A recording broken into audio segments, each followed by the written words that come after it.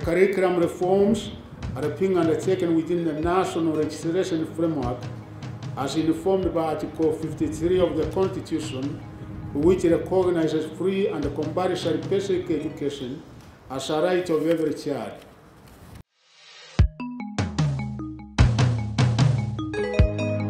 In terms of the competency-based curriculum, Teacher Service Commission has been implementing the preparation of our competence-based curriculum by preparing the teachers through what we call a multi-agency approach. What we have done is that Teacher Service Commission, being the main implementer of the competence-based curriculum, we train the teachers through the curriculum that has been prepared by the Kenya Institute of Curriculum Development and the competence-based assessment content that has been prepared by the Kenya National Examination Council. So what we do, we have what we call a multi-agency training approach, where we have involved all the agencies involved in the Ministry of Education. We have the Ministry of Education itself, that is the quality assurance officers, officers in the basic education, in secondary education.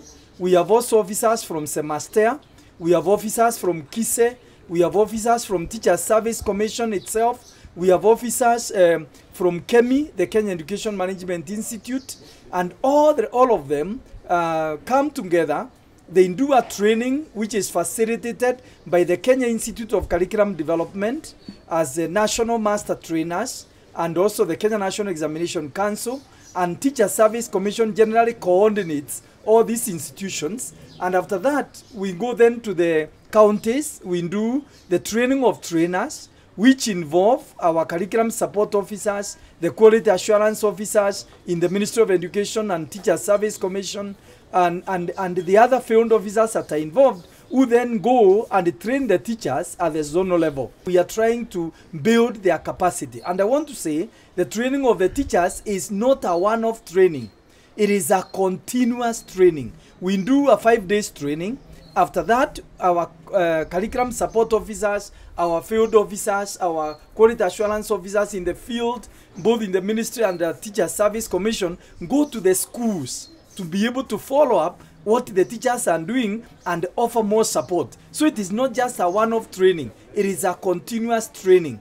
And I can say for sure, our teachers have begun embracing the competence-based curriculum and finding out the new innovative ways of teaching. And basically what we are trying to say is that there is improvement in the pedagogical content knowledge of our teachers. So that is something that we are carrying out as the Teacher Service Commission.